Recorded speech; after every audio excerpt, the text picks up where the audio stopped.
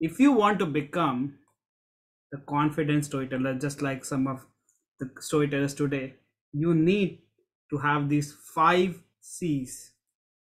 These 5 C's can truly make you a confident storyteller. You want to know what are those 5 C's? Type 5 in the chat.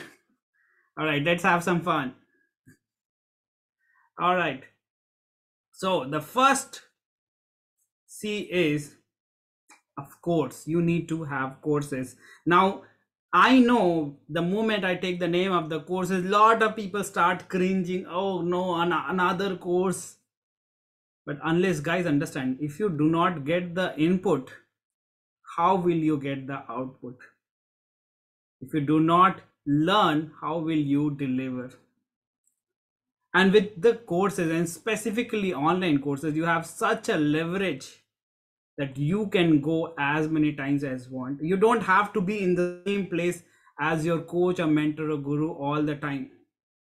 As my mentor says that, no, you guys, he has over 26,000 plus mentees, and he says, I am playing with my son while you are learning what you want to learn, what you need to learn. So the first C that can help you become a confident storyteller is course.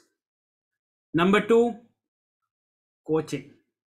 Now there is some real deep value in getting coached, and if you look at all the successful trainer, coach, entrepreneur, you look at anyone who's successful, you can definitely find. And with today being Guru Purnima, this is so important to have a coach. I'm not saying have me as your coach, but have a coach. There is a criteria. You need to have that rhythm, you need to have that vibe match. But once you find that coach, don't leave that coach. The third C is challenges.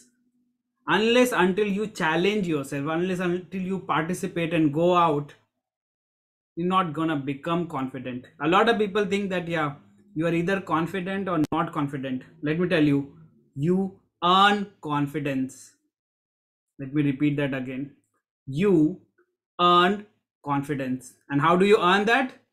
By challenging yourself, by going out there, by pushing your comfort zone, going out of that envelope. Once you keep doing that again and again and again, someday that breakthrough happens.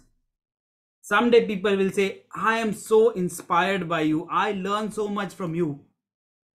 So you may not notice that immediately, but we are talking about marathon.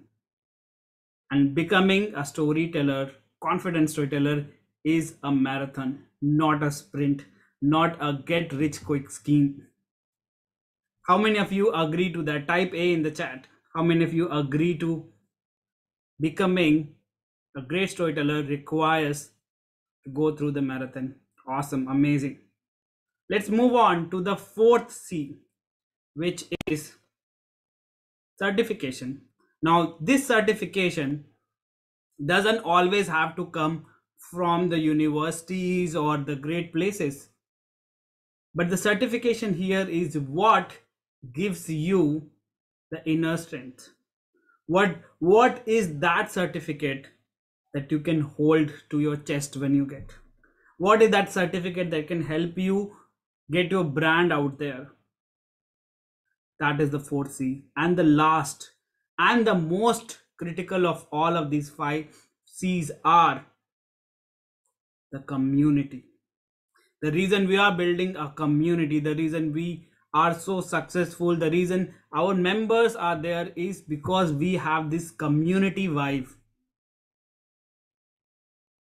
And if you want to become a confident storyteller, by any means, get into a storytelling community. Because once you get there, as they say, if you want to elevate yourself, you need to look at the people. Let me stop sharing here. If you want to elevate yourself, you need to look at the people you are spending the most time with. Jim Rohn had said, you are the average of top 5 people you spend the most time with. And if you need to increase your worth, if you need to elevate your presence, you have to get into those communities, get into those rooms where people are inspiring, amazing. Do you think listening and working with people like Rajesh, Meenu, Akansha, and others will elevate your presence, will elevate your storytelling? Type agree in the chat if you think so.